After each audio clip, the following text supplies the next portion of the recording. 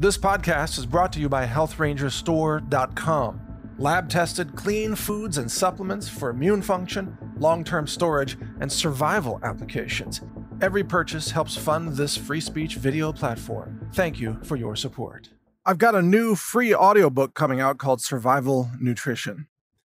And in that book, I have a very detailed discussion about sprouts and sprouting. I'm going to go over some of that here just to give you an overview of why sprouting is so important for your health and also for your survival plans. But I want to encourage you to download the full free audiobook as it's available. It'll be posted at survivalnutrition.com. That's survivalnutrition.com. You'll be able to download the MP3 files free of charge, as well as a PDF transcript of the entire audiobook. It's about an 8-hour audio series. You could call it a lecture or a book or whatever. It's got chapters of very, very valuable information about how to survive with foods and nutrition, superfoods. And I think it's the most important book that I've put out in years, frankly. So that's coming up. But let's talk about sprouting here, because sprouting is something that I do every day. And it's so much simpler than you think. I'm not an advocate of the sprouting machines. I've tried all the sprouting machines, and although they do work, they have two major drawbacks. One is that they require electricity, typically. I'm talking about the ones that have the water pumps, and they spray water to kind of sprinkle the sprouts, and they recycle the water. And the problem is not only that they use electricity, which means they're not going to work during a grid down scenario, but also that water gets dirtier and dirtier over time very quickly. You actually need fresh water. And there is a sprouting machine, forgot the name of it, that does only use fresh water, and the old water drains out. And that's a pretty good setup, but it still uses electricity. The simplest thing that I found is to use wide mouth jars, like the canning jars. Ball, I think, is the brand. And then there are sprouting lids that you can get that have a built-in screen, and they have kind of feet. So you could turn the jar upside down, and it will stay upright, standing on the feet that extend from this sprouting lid. And all you do is you rinse the sprouts essentially twice a day. You just rinse them. You put fresh water in them. You keep the lid on. You put in fresh water. You pour out the excess, and you turn the jar upside down so that the sprouting lid is on the bottom. And you just have some kind of a plastic container underneath it to catch the excess water, which isn't much, just a few drops here and there.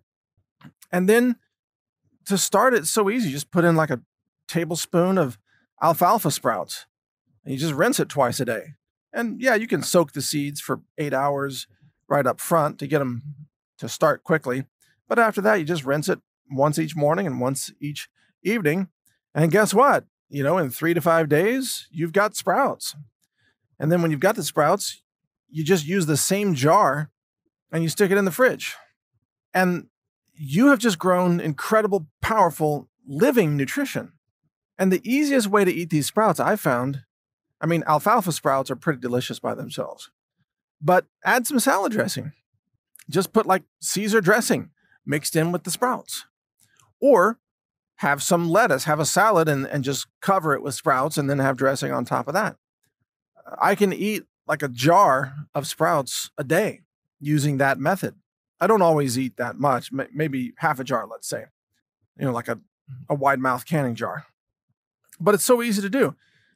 And the thing to understand about sprouting, and I explained this in the book, Survival Nutrition, is that the sprouts are synthesizing medicine for you.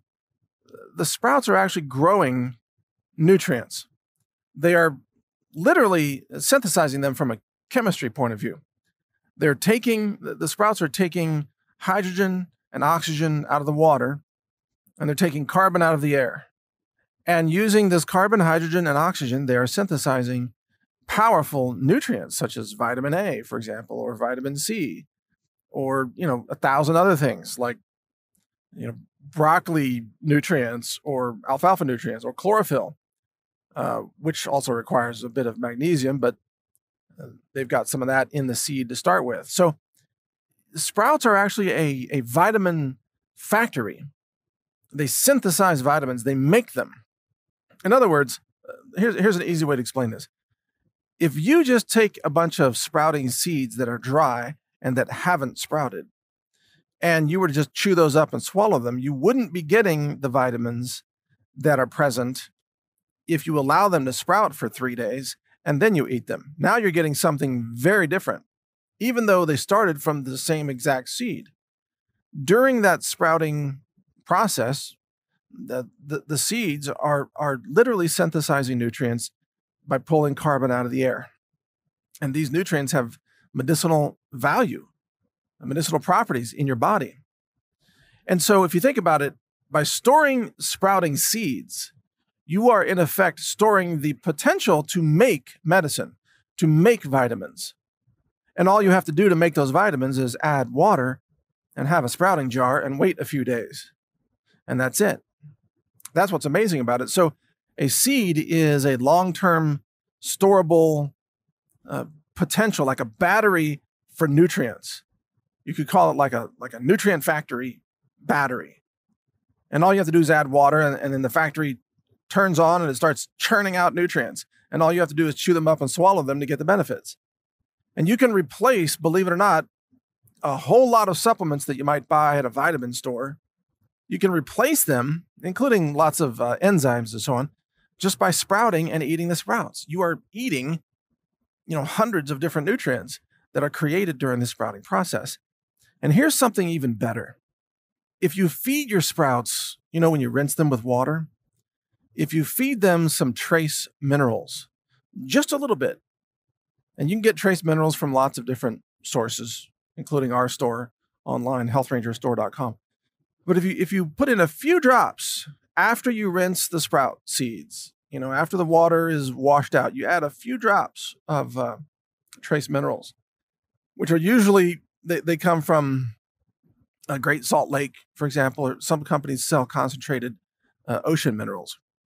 These elements, and usually it's 90 plus elements, these elements, when they go into the sprouts through the roots, the sprouts convert those elements into bioavailable forms of those minerals. And I'm using the term elements and minerals interchangeably here. So if you want to increase, for example, your intake of selenium or copper or zinc, all of which are trace minerals, you don't need very much of those. You need hardly any, just a very trace amount. In fact, too much is toxic. Well, if you feed a trace mineral liquid to your sprouts are incorporating those minerals and transforming them into a bioavailable format, a plant-based format that's compatible with human digestion and assimilation. For example, if you take calcium carbonate, which is ground up oyster shells or limestone or whatever, you go buy that in a vitamin store as a calcium supplement. And it comes in a giant pill, and it's white and chalky looking, and it's useless. Your body can't use calcium carbonate, hardly at all. Why are you eating basically rock dust? Makes no sense, right? But if you were to take some of that and grind it up and then feed it to your sprouts as part of the trace minerals, your sprouts would take in the calcium and then they would convert it to other forms of calcium that are compatible with human digestion. Now you are synthesizing organic calcium forms that your body recognizes as food. And sprouts are the mechanism that carries out the transformation. And again, with sprouts, what's beautiful about it is you don't need soil, you don't need sunlight, you don't need any light. You don't need artificial lights, fluorescent lights. You just need a jar and water. And obviously air, but hopefully you have air. Otherwise, we're all in worse trouble than we realize. But that's all you need. Sprouts are Mother Nature's vitamin synthesis factories, as well as mineral transformation factories, to give you outstanding nutrition for pennies on the dollar. It's a survival food, but it's also about surviving during good times. It's a way to grow your own vitamins and even save money on nutrition. And that's why sprouting should be part of everything that you do. So be sure to check out my new book, survivalnutrition.com, for a lot of wisdom on this topic and many other topics. I'm Mike Adams, the Health Ranger. Thank you for listening. Also, be sure to check out my social media account at brighteon.social. Thank you for listening. A global reset is coming, and that's why I've recorded a new 9-hour audiobook. It's called The Global Reset Survival Guide. You can download it for free by subscribing to the NaturalNews.com email newsletter, which is also free. I'll describe how the monetary system fails. I also cover emergency medicine and first aid and what to buy to help you avoid infections. So download this guide. It's free. It's my gift to you simply because I want like-minded people to survive.